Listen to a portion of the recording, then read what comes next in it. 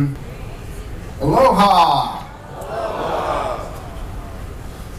Going to deal with a very serious subject today, gravity. There's a joke there somewhere, but it's escaping me right now. Okay, gravity. Anybody watch the morning show today?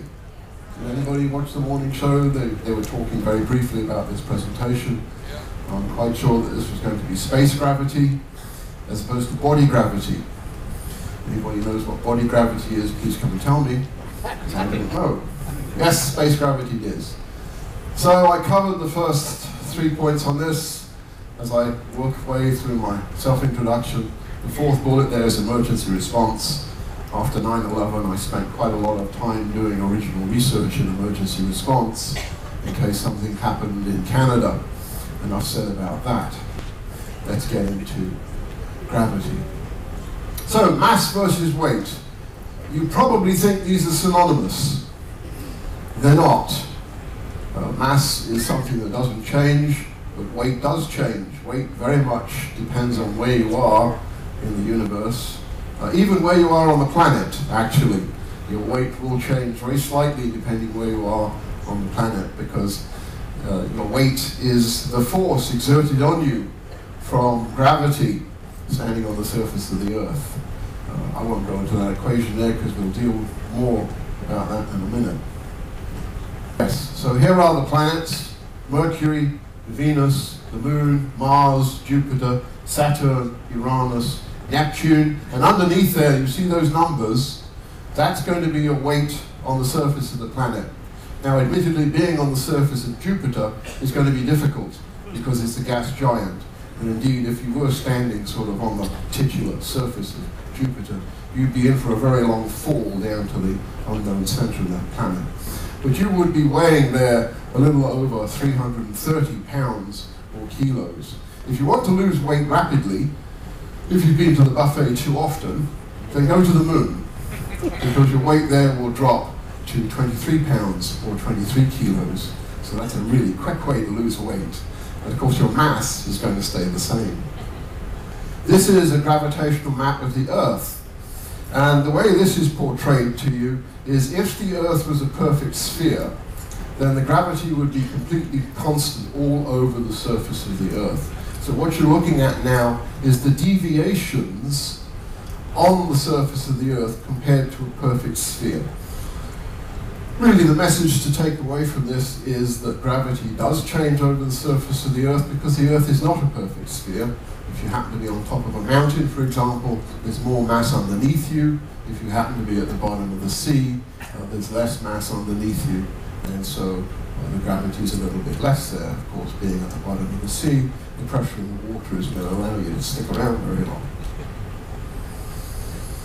So how did we come up with gravity? Well, we go back to Aristotle.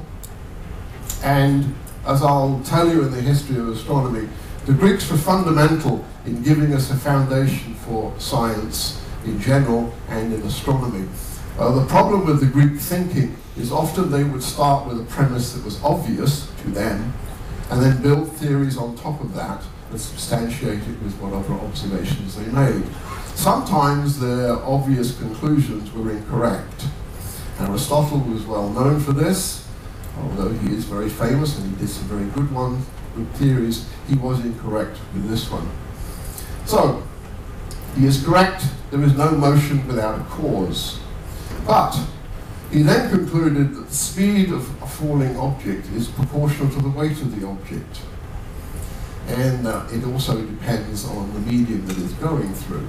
Now his theory, his fundamental theory, which influenced this scientific thinking, lasted for 1700 years, which is a long time to be not quite right. There was a couple of other thinkers in the past that mentioned gravity. Saint Hildegard of Bingen, she was a nun. She actually came up with the concept of gravity just around the turn of the first century, first millennium AD. Of course, nobody was listening. Copernicus also mentions gravity, but he has no idea what gravity is. So there's no development of theory in the Copernican model. Well, in my left hand I have a feather. In my right hand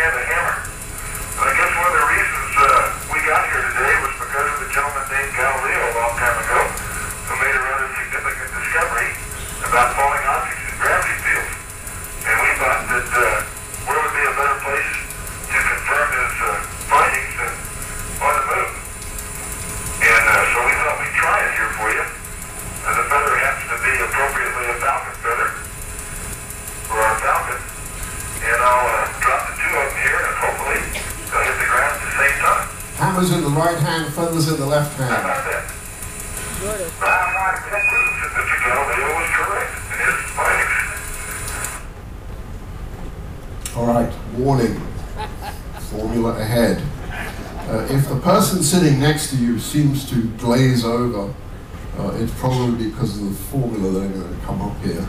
I'm not going to dwell on the formula, but it is necessary just to illustrate some of the things I want to say. So here, you've been warned. All right, so those are the two fundamental equations that we need to deal with. Over on the left is Newton's second law, force equals mass times acceleration. And over on the right is Newton's law of gravitation. By the way, despite the fact that still does a very good job, it's been superseded by another theory of gravity. You could still use Newton's law, but it is actually not quite correct. It is Einstein's theory of gravity that is correct and needed for some calculations. So the force exerted on an object, which is a planet, is the same on both the left and right equations there, so you can equate the mass times the acceleration to that nasty thing over on the right. And so the acceleration simply now equals the gravitational constant, it's a constant, times the mass of the planet divided by the distance you are away from the planet squared. And we normally replace that acceleration with the familiar g term, which is the acceleration due to gravity. That constant g can be measured in the laboratory. This is the famous Cavendish experiment. It was done in 1797. Let me just describe to you very briefly what is going on here. We have two large masses, left and right, of a torsion balance. The torsion balance is in the middle. So what is happening is the two very large spheres are attracting the two small spheres, gravitational attraction. They are twisting, and that amount of twist is measured on the torsion balance. Then from this out comes the gravitational constant. It's interesting though that when Cavendish was doing this, he was actually trying to measure something else. So this is the actual value for g, the gravitational constant.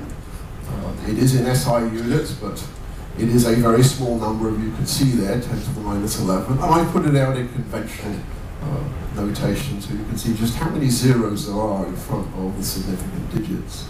So if I had two objects that were a meter apart that weighed about a kilogram or 2 pounds, then the force one is exerting on the other is given by that very small number underneath, which I'm not going to read out because there's too many zeros. But rather than put things in a little bit more perspective for you, you see the two elephants on the lower left. Well, they're exerting a force of about 0.01 newtons on each other. So that's why they're together like that, because the gravity has drawn them together. You didn't believe that, did you? No, right. Just checking. Right. Now, I want to explain to you what you're going to see here. This is a video clip. This is an elapsed time of 7 minutes, and it's been speeded up. You will see there are two large silver balls standing on rectangular blocks. A hand will come into the video and will move them to the other end of the block. There is a polystyrene small rectangle there that is suspended from above by a very thin filament, and on the end of that there are two lead weights. You can see the two lead weights. Right now they're next to the two silver spheres. What you will see then is when the two larger silver spheres are moved to the other end of the blocks, the gravitational influence they exert on the lead weights will move that little platform that the lead weights are resting on. Those balls are 750 grams, and the lead is 340 grams. And here it goes.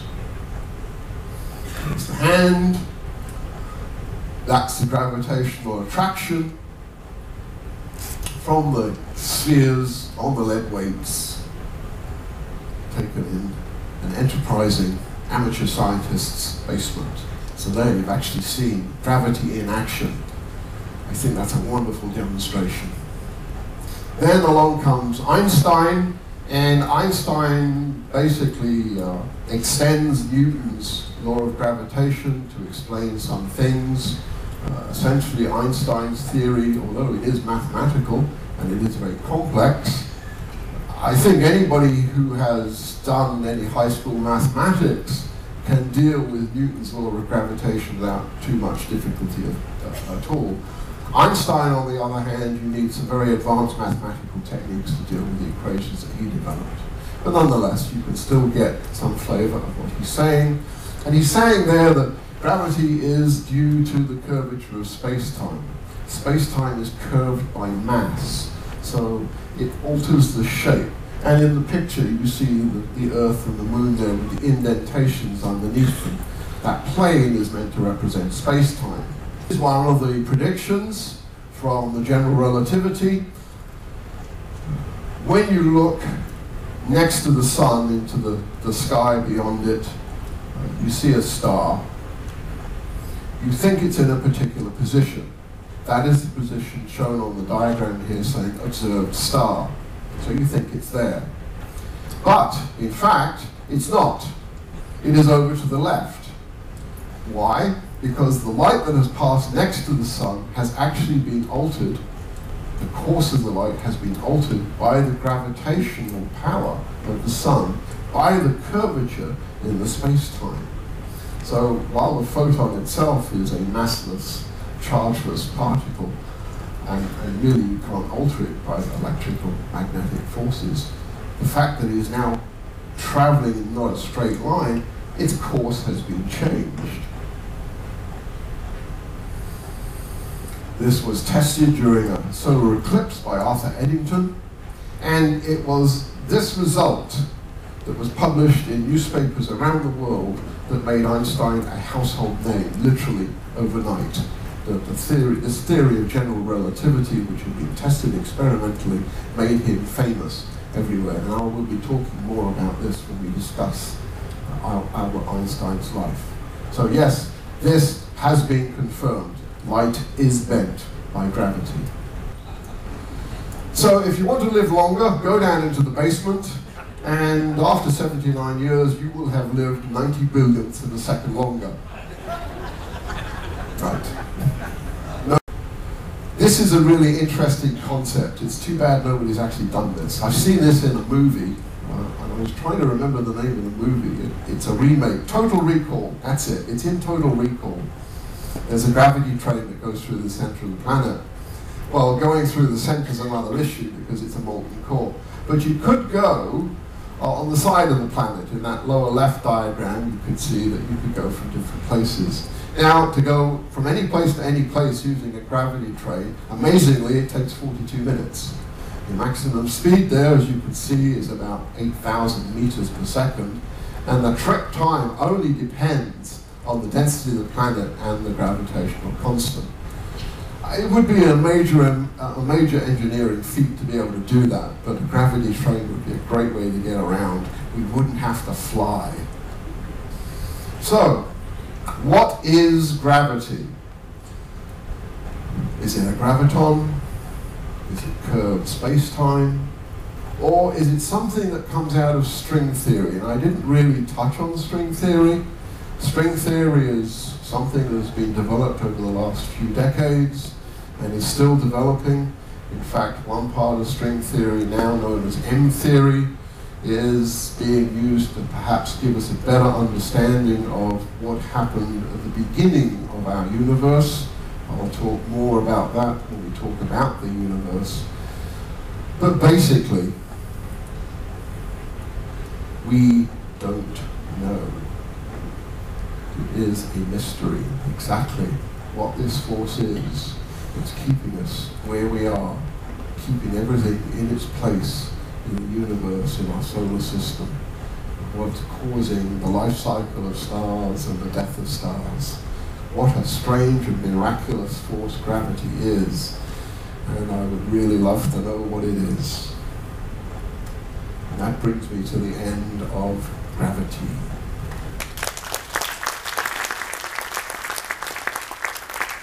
We have 5 minutes. I can take a couple of questions if anybody's Learning to know what gravity